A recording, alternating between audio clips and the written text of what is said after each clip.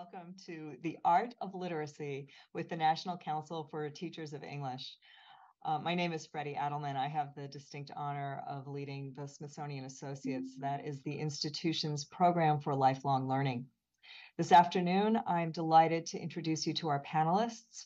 William Kist is joining us from Kent State University, and his achievements include developing curriculum, writing 5 books, including curating A Literacy Life, receiving the Divergent Publication Award for Excellence in Literacy and Digital Age Research, consulting, coaching teachers, and perhaps most notably, teaching high school English.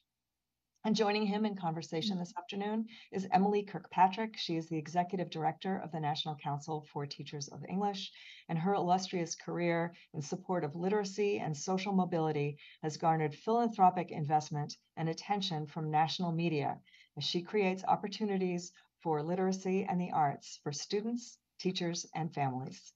Please give a warm welcome to Emily and to William. Good afternoon, everyone. We're glad to be with you today, and we'll settle into our slides.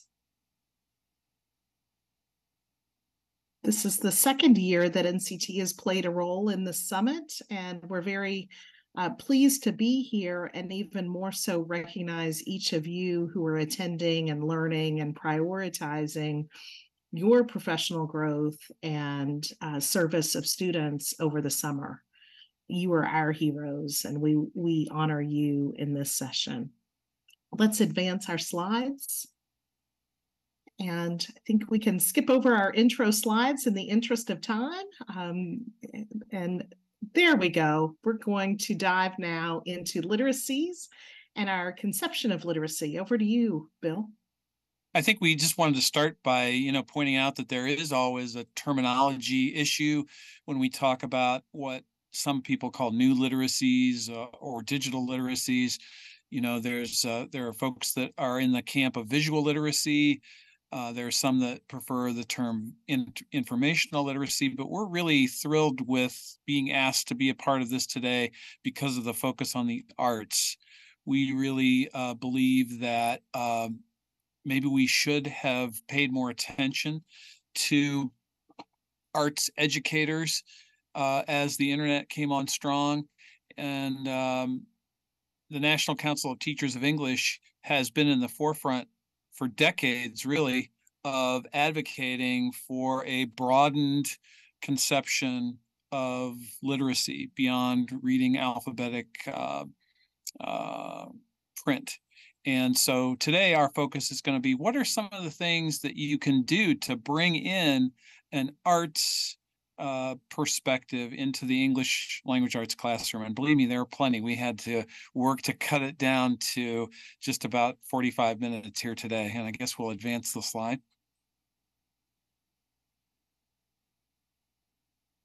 I think this is you, Emily. So NCTE has a very active history in recognizing that literacy and English language arts really represent an integrated set of skills that are necessary for all of us to pursue our passions and our imaginations about the world before us. And so we very much support a broad concept of what literacy is, both in the classroom and in the greater worlds.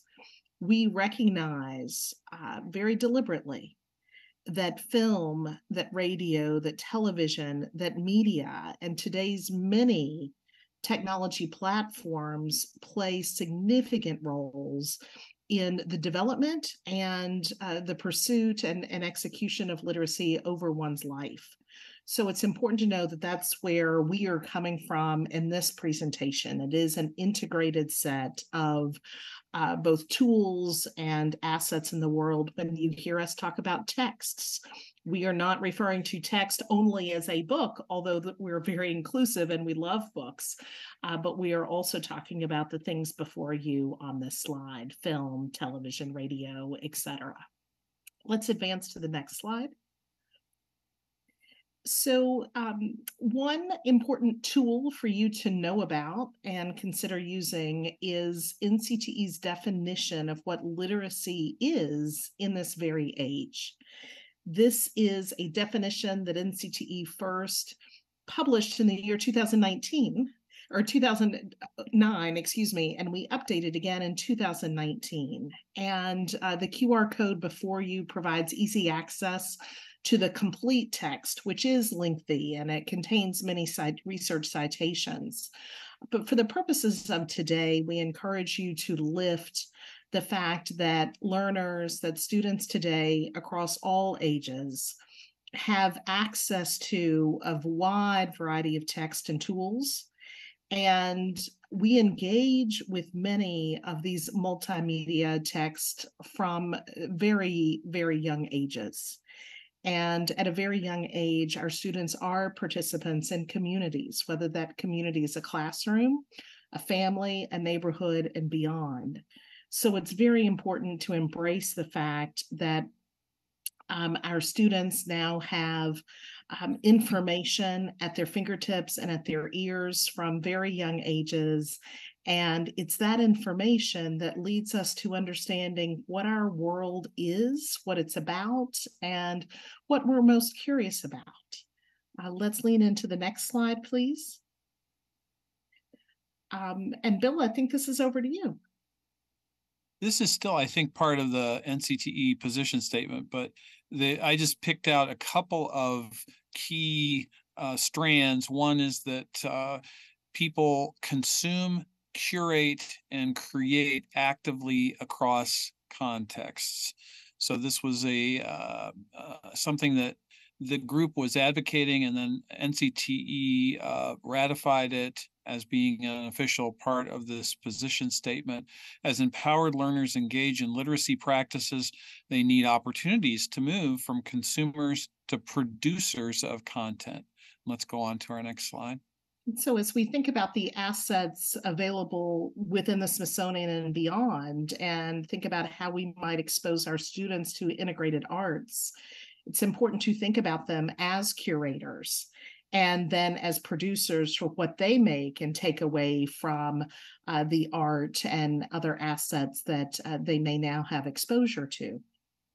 NCT is also actively advocating for the growth of nonfiction literature in students' lives. And nonfiction literature has been suppressed and not as valued in society as it should be compared to fiction. And so this is in no way placating fiction or devaluing fiction, but it is augmenting nonfiction and encouraging us all to see nonfiction in new ways, including, as we're sharing here, and we'll talk about in a minute, in artistic and visual forms. The QR code before you provides access to this important and recent position that NCT has published calling for this expansion. And as you move through this document that's a ready-made tool for you, you will see important inflection points in instruction, whether it's informational literacy, visual literacy, and critical literacies. There are many ways to bring in nonfiction in an integrated way in your teaching and learning. Let's advance to the next slide.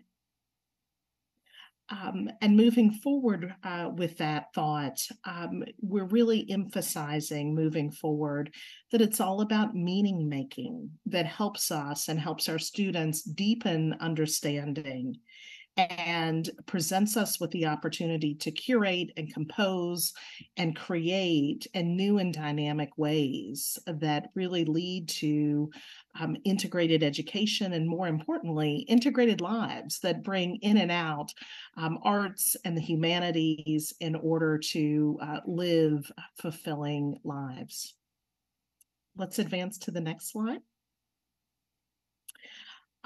And so with visual literacy, we're advocating that English language arts professionals, and perhaps all teachers, can examine images, including primary sources and primary sources that are offered by the Smithsonian, by the Library of Congress, where NCT is an active partner, illustrations, and other styles, and examine those with criticality. What is being represented and why? And where is it trying to lead the viewer and the learner? And we're advocating for criticality. Also, that visual text features are utilized in things such as photography and illustration and graphics within nonfiction literature to both activate background knowledge as well as really important disciplinary inquiry. And again, we underscore with all of this the importance to interrogate, all visual representations. Again, what is being represented and why, and what is not, and whether this is in a primary source or in an artistic creation. This is very important technique and skill to make sure that we all hold and we teach our children and our students to hold.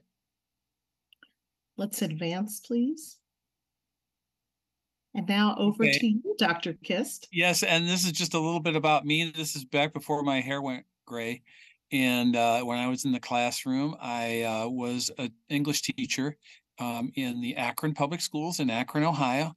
And I used a ton of media, multimedia, film, video. This is me with a 16mm film camera that I owned, and the kids made films and made music, made art as we read Shakespeare, as we read the great canonical works.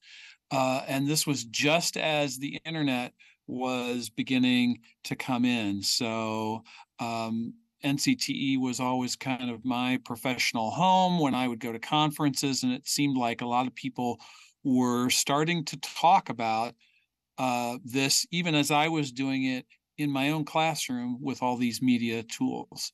Let's go forward. And there is a long-standing, very long-standing field of philosophy, really, called aesthetics, that can help us really think about, it's basically two main areas: the receiving or the reading of text, and the producing or the writing of text. Maxine Green, who's quoted here, is one of the main scholars. We just lost her a few years ago, unfortunately, from Teachers College in Columbia, who, if you ever want to learn more about aesthetics in the K-12 classroom, I would urge you to just to look up some of her books. Let's go forward. Again, the aesthetics is the kind of receiving, the reading, the viewing, the listening, and helping students create the writing, composing, and drawing, etc. There are many different ways of reading, quote, reading and writing texts, and that's what we're kind of talking about today. How can we move beyond focus on books and focus on paper, and focus more on these aesthetic principles, receiving and creating. And as Emily was talking, I was realizing something I wish we had put in the slides was the whole beginning of the term language arts. The term language arts dates back to the 1950s. So there were people in our field of English language arts that were thinking about this way before the internet, that there are all these different ways of receiving and creating. And so this is really not all that new, but of course, all the new technology that we're carrying around in our pockets makes it a much more accessible and doable thing. Let's go forward. There were people even again, before the internet, people like Elliot Eisner and Howard Gardner, saying that we really need to do this to allow our classrooms to have cognitive pluralism, so that we're not limiting human thought. If we're just limiting kids to reading and writing print, we're really shutting them down. We're not empowering them. And certainly it's never been more true now. You know, there's so many things that we need to help kids with that are online, things that they need to be able to do online, express themselves, read online. As Emily was mentioning a minute ago, the criticality piece.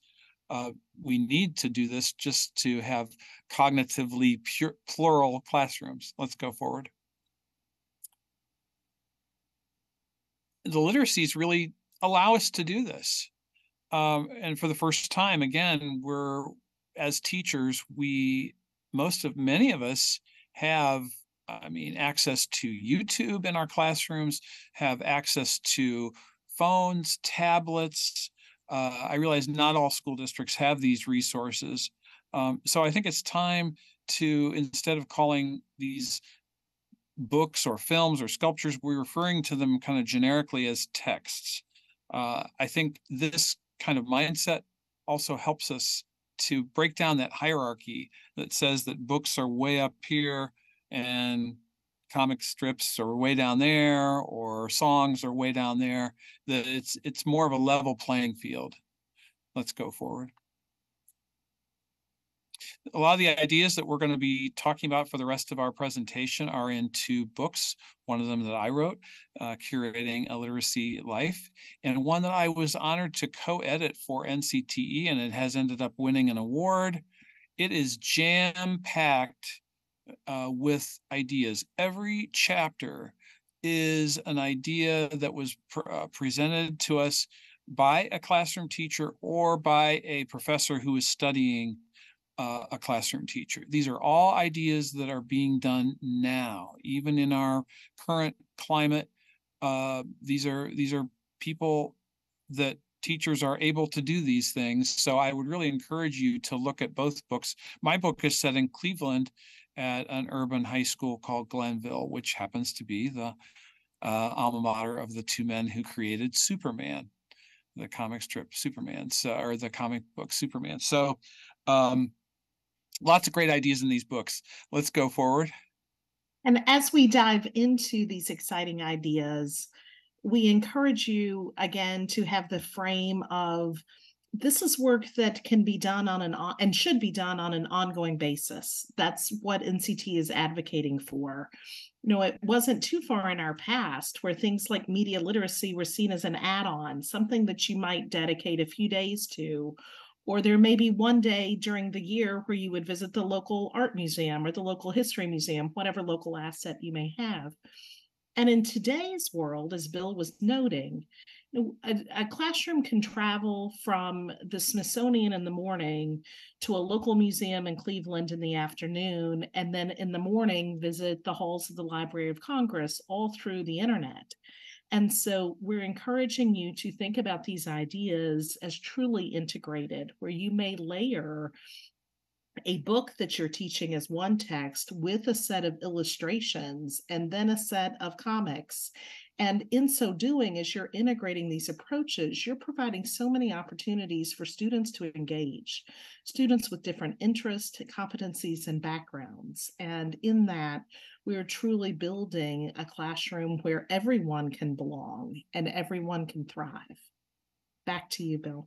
And I think we're kind of modeling what Emily is saying. We're modeling a kind of a way of being in the world. I know that when I teach this way, I have students, after a while, they'll come in and they'll say, Dr. Kist, I saw this movie clip, or I saw this song lyric that made me think of something we talked about, or I saw this comic strip or meme.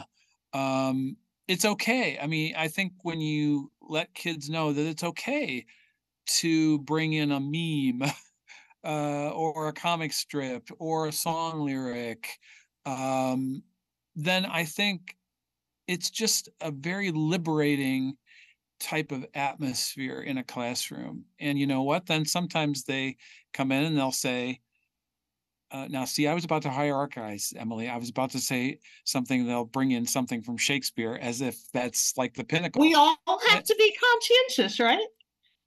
Yeah. But it's true. I mean, I think, and of Yes. course nowadays we have all the Baz Luhrmann versions of Romeo and Juliet and The Great Gatsby.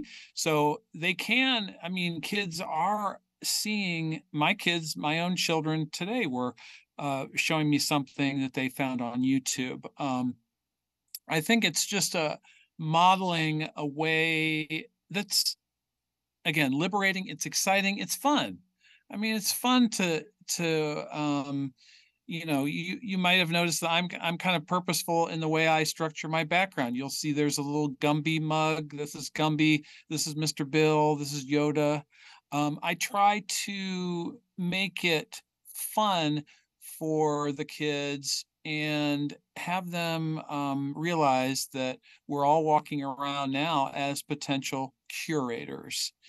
And so the rest of our talk today is going to be structured kind of around this idea that I developed with the Cleveland teachers, that there are 4 steps we can think about with curating: collecting, organizing, repurposing, and reflecting. And what a great place to be talking about this with the Smithsonian Learning Lab as an example. Emily, do you want to say anything about that? No, I just want to encourage all of our participants here to share your questions and thoughts. And Bill and I want to make sure that we have time to hear from you, and we want to honor the experiences you have or your specific questions about how to do this. So please let us hear from you in the chat, and we will make sure that we address your questions as best we can. We would Back love to to you. hear from you so that we know that you're out there. We know you're out there, so please communicate with us. Let's go on to the next slide. So this is just briefly, I'll go through these. Collecting, in the collecting step, students learn close reading and aesthetic strategies, because you can't collect everything. I mean, or else you'd be a hoarder. So what are some principles and tools we can help kids with to figure out, what should I keep on my phone? What should I keep on my laptop? And what should I not?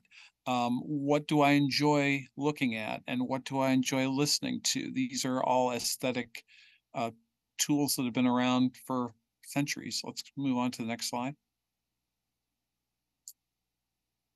Okay, then once you've got stuff that you've been collecting on your phone or on your laptop or on paper, we need to organize it. Students learn to look for themes, categories within their reading and viewing experiences. And again, the emphasis is on the kid to do this organizing, not just follow the teacher's plan, but how would you like to organize your learning? Let's move forward. Okay, and then we get to the repurposing or creative step. Now we have all of this material. How could we repurpose it somehow? And this is what people are doing all over, of course, on the internet. If you're familiar with TikTok, you're familiar with all the different, for instance, versions of songs that people are doing, remixes, mashups, they call them. How can we take all these texts that we've been, reading and viewing, and make them, repurpose them so that they become our own? And then let's go on to the next slide. And then finally, there's always got to be a reflection, right? I mean, what did we learn from this? And where do we want to go next? What do we want to collect more of? What do we want to learn more about? There's got to be a reflection stage. Let's go on. So our first strategy is pretty much it's a combination of the collecting and the organizing, and it's text sets. Having kids collect texts across all different types of media, focusing on a theme or a genre or an idea. The nice thing about this, and most of the ideas, if not all the ideas that we're going to be talking about today, can be done across disciplines. Let's move on to the next slide. So, for example, let's say you're reading George Orwell's 1984. You tell the kids, okay, I want you to go out, fan out, and take out your phones, which is, by the way, the title of a workshop that we're going to do this fall at NCTE on Sunday, November 19th. Take out your phones and let's find other texts that have similar themes. So this is one that one of my students put together where he picked out a clip from Modern Times by Charlie Chaplin, a Popeye cartoon clip where Olive or Sweet Pea is stuck in the factory and like keeps going through the assembly line and almost gets injured. The song In the Year 2525, the I Love Lucy clip with the candy on the conveyor belt. All sorts of different types. You'll see high art here. You'll see low art, so-called low art. And kids can put these together in PowerPoint slides, Google slides, also you could do it in an analog. I've seen kids do it like in a binder. Let's move forward. Oh, I forgot to mention the Walking Dead graphic novel. The next one is kind of aligned with this close reading of media. So this is where, okay, they've got all these texts, let's say, that have dystopian themes. Let's take a look at one little clip, like a 3 or 4 minute clip. I used to use with this, and I still use it, the first scene from the very first episode of the TV show Lost. I don't think we've ever talked about this, Emily. Were you a Lost fan? I was not, but it was popular in my household. Yes. Well, my wife and I watched almost every episode. It did have a disappointing ending, but the first episode is when they have the plane crash. And if you look at the first 4 minutes of the opening episode, it's really a great clip that you can use with kids. You have them watch it one time with no comment. And then you break them into small groups and you say, okay, this group, I want you to focus on the music. This group, I want you to focus on the editing. And of course, some of the kids don't even know what editing is. So you have to kind of go over that. You could have them look at costuming, sound effects, lighting. And then you watch the film clip again.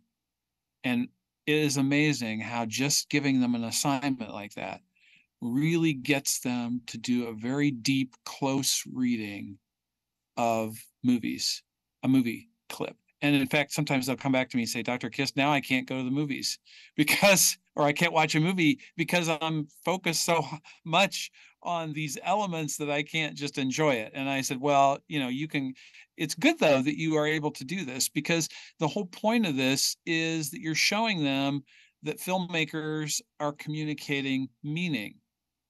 And they're using these tools in very intentional ways. So, and I found that kids are really able to do this close reading of media with film, music, print. But then I'm always careful not to end with print. I'm always careful to go back then, forward, backwards, forward, backwards, forward, backwards, so that you're not always ending with print. Or else it just becomes, as I wrote in one of my books, it's the spoonful of sugar that makes the print go down. You're going to get the reputation as the teacher that, oh, I'm just using film to get me to read 1984. No, that's not it. You're just showing them how all these artists communicate in different media. They have the different ways of signaling theme and genre and point of view, and why shouldn't we know how to pick those things out as readers or viewers? Let's go on to the next slide. Okay, and now during the organizing step, students learn to look for themes and categories. We already talked about this, so let's go forward to the idea. And you can imagine how this would apply in different elements of the English language arts in addition to media. So think about it in terms of other forms of visual representation, or other forms of art, whether that be dance or something different. You can apply when Bill is sharing examples that are specifically tied to media. You can think about this with other modalities and interest areas very easily. It's great that you mentioned dance, because I was in a classroom in Canada one time where the English teacher let them do a multimodal capstone piece, and a couple of the kids did an interpretive dance. I forget what they were reading, but it was amazing. I mean, it Yes. was just amazing seeing them do that. And so going on to our next idea, the multimodal memoir is a way that I sometimes start the year. So this is a good time to think about this. If there, I assume a lot of you out there are teachers listening to this. This is a great way to start your year. Have each kid do a multimodal memoir. Go back to your earliest text that you can remember, Dr. Seuss or a movie or a song, and put those texts usually in the form of a PowerPoint or a Google Slides, or sometimes I have students make videos that are like almost like a video documentary of their lives, and it helps to organize then all these texts into early childhood, middle childhood, adulthood, or it could be organizing it across themes, but it helps to begin to chronological.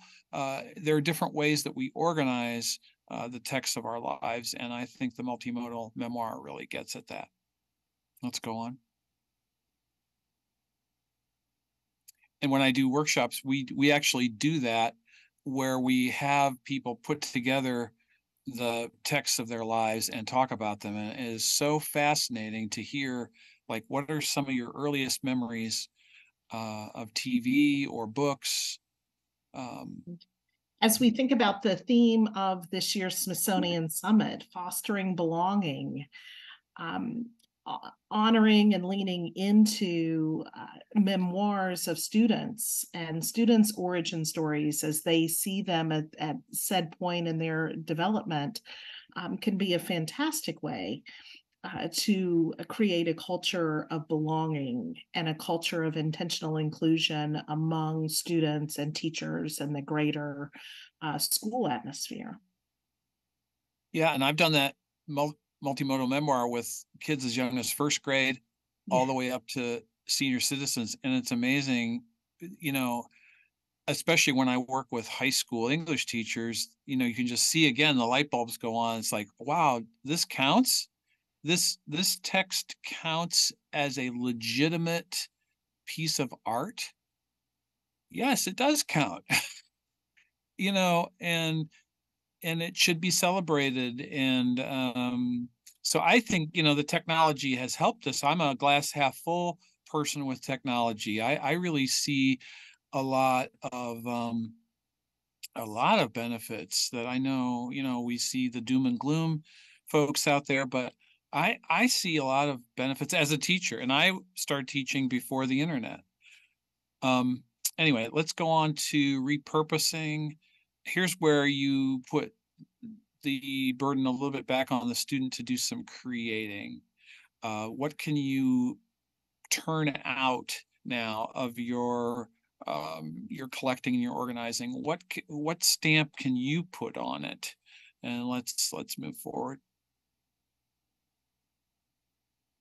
A really common one that I'm seeing lots of teachers use these days is called book trailers.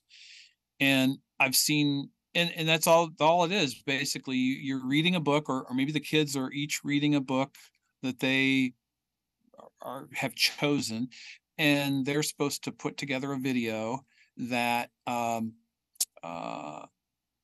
advertises, similar to a movie trailer, what the book is about. But similar to what Emily was mentioning a minute ago about the dance, I've seen everything from very literal, almost retellings of a book in a book trailer, all the way up to really highly abstract visual poems, kind of summarizing a book. So again, it gives a lot of creativity to the student to put that. And I'm sure we've all had that experience of witnessing a work of art, or of reading a book, and then trying to put it in our own words, or trying to summarize it, and maybe it's not always something that's real literal or a retelling. I encourage you just to do. We have some really encouraging comments and questions in the chat. Well, let's hear some I'd of like them. to interject. Tammy shares that she uses Taylor Swift's Bad Blood to talk about alliteration, and she reports that students love it. So thank you for that, Tammy, and we would love to hear other examples. Bill, Sarah is asking how or if you can translate this for younger elementary grades. And similar to this, Gladys is asking, as students become producers, what products are more age appropriate for elementary students? So 2 questions tied into the elementary age. Well, I appreciate the question, because we really need our little kids doing these types of things. And you know what? I've done PowerPoints with first graders. I mean, I've shown first graders how to put together just a couple images in a PowerPoint slide. So if we're talking about the multimodal memoir, for example, I've been in a classroom with, where there's 2 or 3 adults and 25 kids, and they get it. So that's one answer I would give you. Also, another quick answer I would give you would be, it's okay to have them collect objects. So they could, in fact, Henry Jenkins does a memory object project. So you can have the kids, perhaps going back to the classic show and tell. They bring in an object similar to what I have behind me, maybe a doll, or some kind of figurine or something, a picture. So it can be done that way. I think a lot of these things at the elementary level can be handled. Probably shouldn't use the word handled, because that seems like I'm shoving it under the rug, but can be covered or done during morning message. If you're familiar with the morning, I'm sure any elementary teacher listening to this knows that, you assemble on the carpet for morning message, you talk about the weather, but you could also talk about, hey, what's a really interesting movie you've seen, or a YouTube clip, or a song that you've heard. So I think there are a lot of ways that you can do this with little kids. And adding on to that, I was in a 3rd grade classroom recently in the heartland of the country, and the 3rd graders created their own presentation on Google Slides, available to almost everyone, preparing a presentation actually for their parent-teacher conference. So rather than the parent asking questions to drive the conversation, or the teacher making assertions or talking about the student's work, the student created a technology-based presentation that captured the themes that they were most interested in learning, captured objects and photography and video of significant experiences to them, where some were examples of where they wanted to learn more. Some were examples of things that they did really well on, and they wanted to talk about that and talk about their success. But it was a great example of giving the control over to the student, and also having the approach of this assignment be, let's curate and package the things that we want to talk about in this focused time of a 15 or 20-minute meeting. I was really taken with that.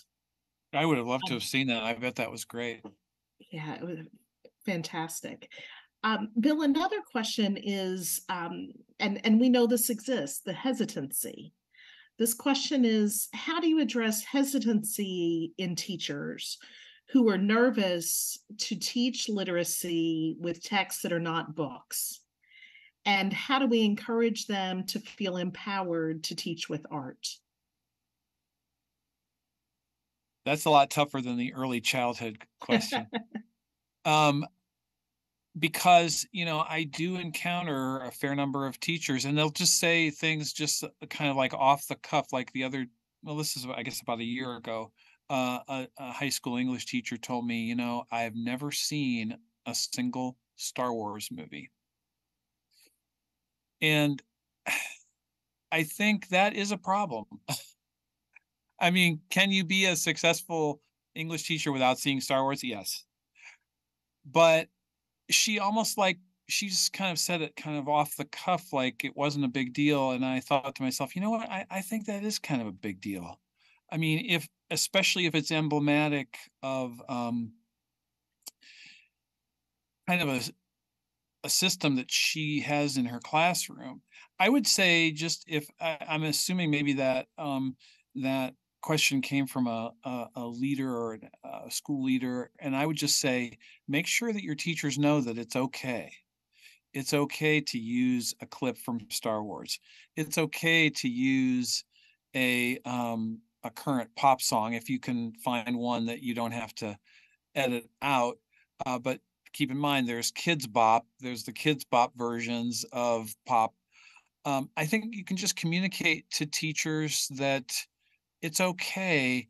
You're not going to look down on them.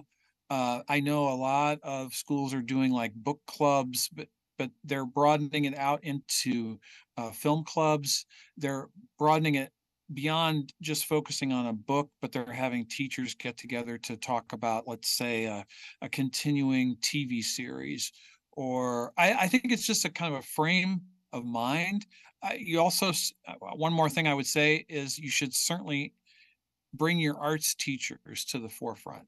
The arts teachers are always down the hall. They're known as the specials. They're not special. They are special, very special, but they should become integral to everything we do. So get their input in some of that. I guess we go ahead. Fantastic. And I know we need to move to another slide. Yes. But I want to encourage everyone to continue asking your questions, and we're going to get to as many as we can. We've got 10 more minutes left, so just like Tammy, if you have other examples of what's working for you and you want to share it with the larger audience, we'd love to hear from you as well. Bill, do you want to go to this important slide on museums? Let's go to the museum exhibit. This is another repurposing strategy where you can have kids design their own little museum exhibit based on, let's go back to my dystopian theme from 1984. They could make a little museum exhibit on George Orwell or other dystopian texts. And I think it's important to say, this is also important for the elementary teachers listening, this can be done in digital or analog form. I think it's important to give kids choices. And there are kids that are tech resistant, just as there are adults that are tech resistant. If they want to make a diorama for their museum exhibit, let them do a diorama. Let's go ahead to the next slide. The bottom line, I think, of all this, I hope you're detecting a theme coming through our presentation today, is that the English language arts classroom should be really a kind of salon where kids are exposed to all these different forms of representation. And I got this from another Canadian teacher. Our friends up north have really paved the way, and also in Australia and the United Kingdom, in really looking at a broadened conception of literacy. And he has this chart up on his bulletin board all year round.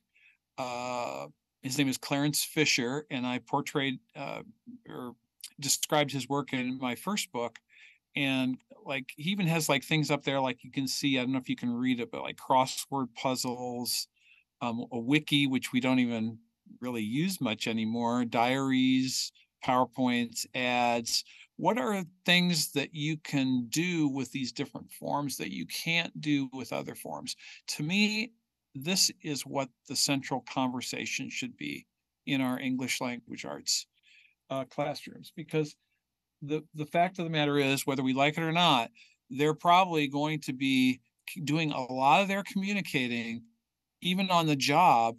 I had someone just today, ask me to send something, some link to something, and she wanted me to text it to her. She didn't want me to email it, and she certainly didn't want me to mail it in a U.S. postal mail. I think, we really need to have a dialogue with our kids. How do you even, embed hyperlinks? I see a lot of my undergrads that don't know how to embed a hyperlink in a Word document. Well, it's not in the standards anywhere. Should it be in the next version of the standards? I think it should be. And if they listen to NCTE, they would put this stuff in, because NCTE has been advocating for decades. Let's go on to the next slide. I think we're getting a little bit close to the end. Yeah, we are. And we have a couple more questions. Oh, good. One is, and I love this question, how do we see incorporating picture books in secondary classrooms? And I love that question in the context of this conversation, because it brings out that we're not advocating for an either or, it's an integration of. So thank you for that question. And Bill, what's your take as the secondary teacher? I'm right with you. In fact, I do a whole thing with my pre-service teachers about bringing in picture books, and I think the statistics on the book sales for picture books for adults is amazing. There are a lot of adults that collect picture books. And so, yes, what a great way of showing that pictures can support and in fact enhance or communicate ideas, perhaps more, in some cases, more strongly than alphabetic print can. But you can pretty much go online, and no matter what you're teaching, isosceles triangles, and you can find a picture book that could demonstrate that. I've also seen that as an example of repurposing assignment, where you have the kids design or create a picture book to teach a certain idea. That's a great segue. Michelle offers to all of us that she's a proponent of visual poetry, creating visual media of written works. And I know that's something that NCTE has talked about. Thank you, Michelle. And dovetailing from Michelle's comment, Sarah offers, and Bill, I think this is for you. Do you spend time focusing on teaching about aspects specific to other art forms, such as, or the example being given, how to storyboard, or what is film editing, or how do museum curators organize exhibits? The quick answer to that question is yes and no, because if I say yes to in too much of a forceful way, then I run the risk of turning off teachers and administrators who say, well, we don't have time for that. I will just say, I think you can teach elements of editing, but it doesn't have to be like a 5-part lesson. It can be done in 5 minutes. A lot of this stuff can be kind of folded in to the types of lesson plans that you're doing. You are not, unless you're teaching a video production class, you shouldn't be spending days and days and days. And I think I'm really glad for that question, because I think that's sometimes a pitfall. A teacher thinks, oh my gosh, I have to do this huge unit on film and how we communicate in film. But I just do a very simple exercise where like I said, the one where we watch the Lost episode, that takes me like half an hour to get through. And then maybe like the next day, I do songs that don't have words. Like I do something from Bach, the Four Seasons. And I usually play the spring section of that. And how did Bach communicate the sounds of birds? How did he do that? By using real high-pitched, screechy violins. So then we talk about, what can a musician do, to give you that feeling of a beautiful spring day that somebody writing a poem cannot do, and vice versa. So I don't think it has to be anything belabored or lengthy. I know we're narrowing down to our last minute or fewer seconds even. And I will close with acknowledging what Bill said. The English language arts classroom really can be a salon and should be such an exposure to a variety of text and literacy assets. And again, we advocate for everyone that it's not an either or, it's an integration of, and that is indeed how we live our lives as young adults and older as well.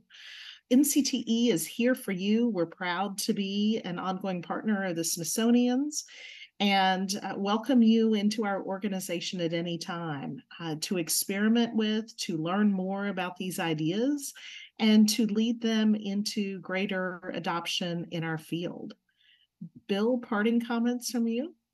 No, I think you said it so well. I think this is an exciting, I hope you got a feeling of excitement that we both have for this and that our organization has for this. And please reach out to us if you ever try some of these ideas, and we'd love to hear from you.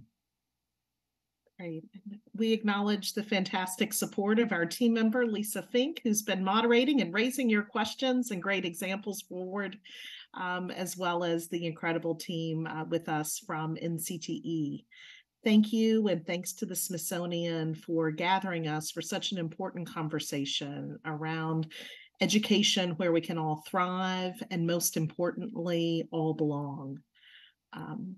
It's been a pleasure to be with you today.